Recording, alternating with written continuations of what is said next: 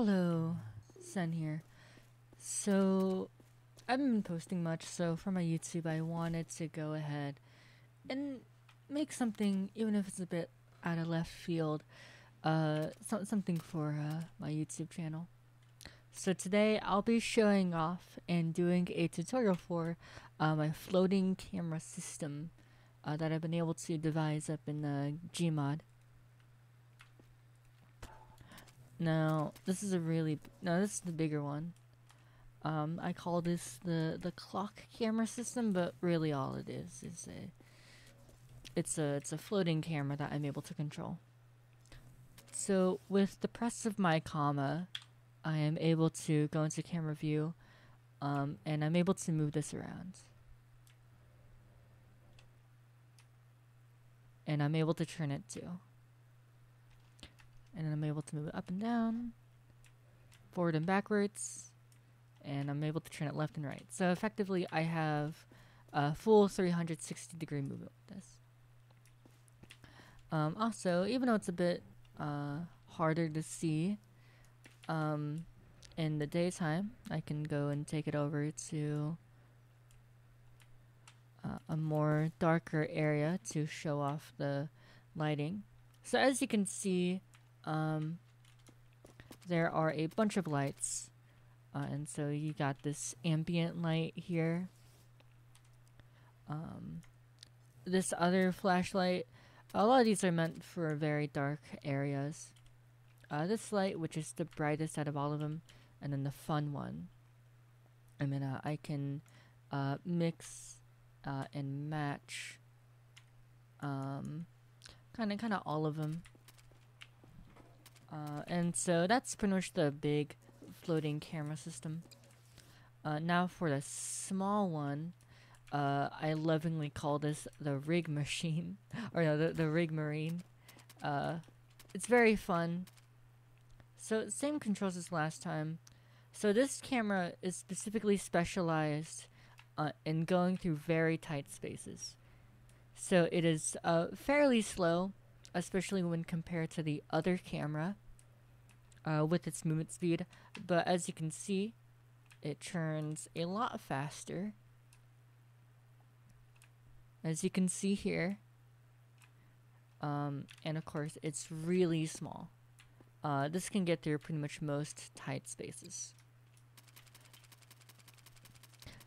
So don't worry about that. I'm just running off this off a external hard drive. So now I will kind of show you how to make one of these. How I kind of set this one. So first, you need a chassis. It is better to have something kind of heavy, so that it doesn't move around. So I can show you the issue of having a very light chassis, which essentially, a chassis is just to hold everything together. So the issue with this is, even though this is smaller, or about as big as the last one, this one suffers from being at the whims of fate. And so this doesn't make for a very stable camera. So with your prop list, you want to kind of go and get a fairly small prop that isn't super movable. So I'll be using this wheel as a chassis. It seems okay. It seems right.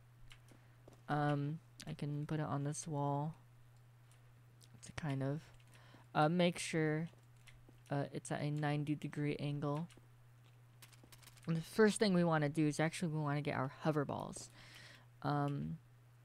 So what we want to do is we want to place them kind of at the top and one at the bottom. And this is a closer look on how I have my hover ball set up. And so if I undo that, that should allow me to kind of move it up and down, which is kind of what we want. And then we can freeze that again. And then we want to put our wheel. Now, in order to have a good amount of churning, I just have everything set up to the maximum here. But the most important part about the wheel to be able to turn the camera is actually its size. Um, and so let's see. So now we can undo that, and I can see how well it turns. It turns really well. Maybe a bit too fast, but that's alright. And I can now see if it's able to stabilize on its own, which it can. And so freezing that again. And so now we can get a thruster. Usually I start off at around 1000. So you can't have the thruster too...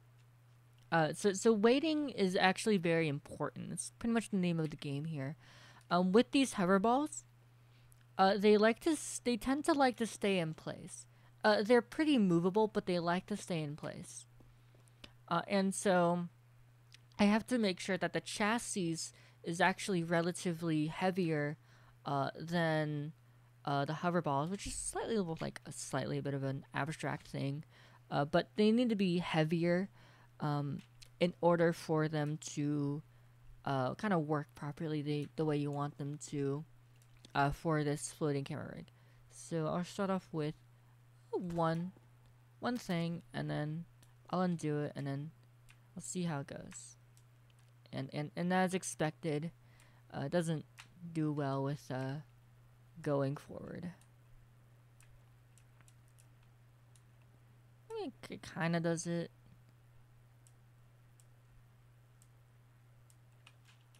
And so what I can do actually is I can freeze this again. I'm gonna put this as half the power. I'll put this right here to hopefully stop it from nope, and that didn't work. So just like a lot of like trial and erroring kind of going on. Let's see. And so that's pretty much perfect. But not really. But it's able to move like relatively straight, and then now I can bump that up to make it move better.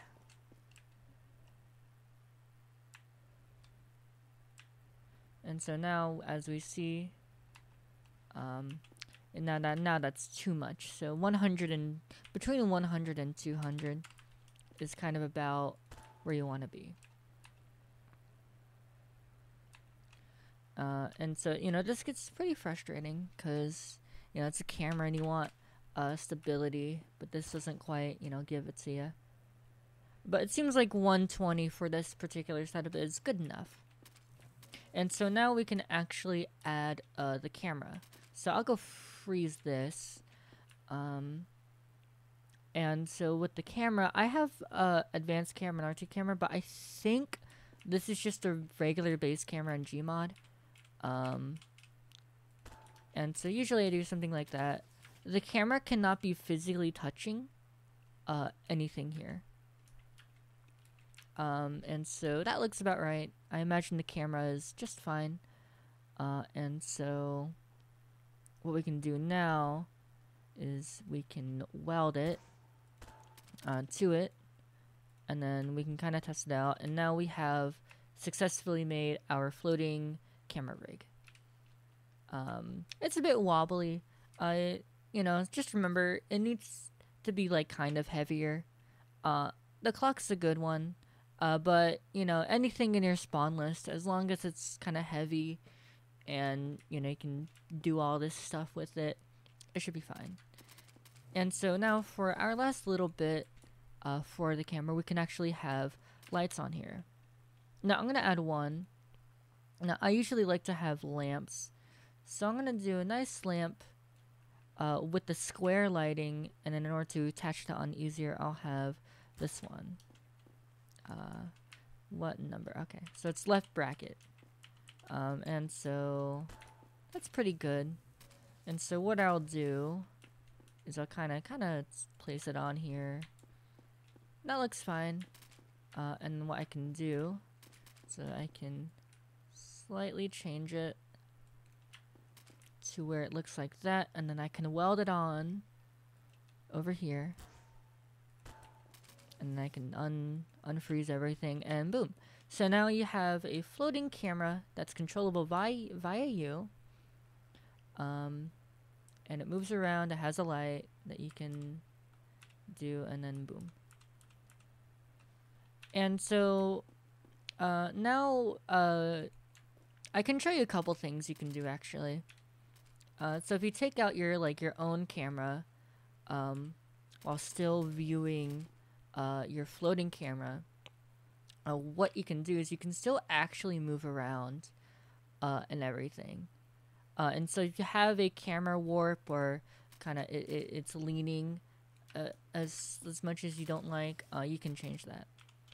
And so now, you know, you can pretty it up by like changing the materials here, making some stuff invisible, but this is fine. So now what we can do is we can grab our duplicator. So this is like 9 entities. We right click on it and then we save dupe.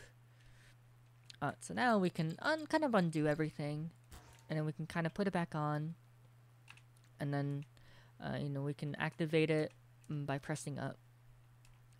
With however you have your little thing set up. And actually this is pretty good because there doesn't seem to be too much lean with the camera. And now you have this cool camera. You know, you can do your machinimas, you can move it around with you and stuff. And again, you can fine tune everything. This isn't like the end all be all and stuff. You have your lighting, change that.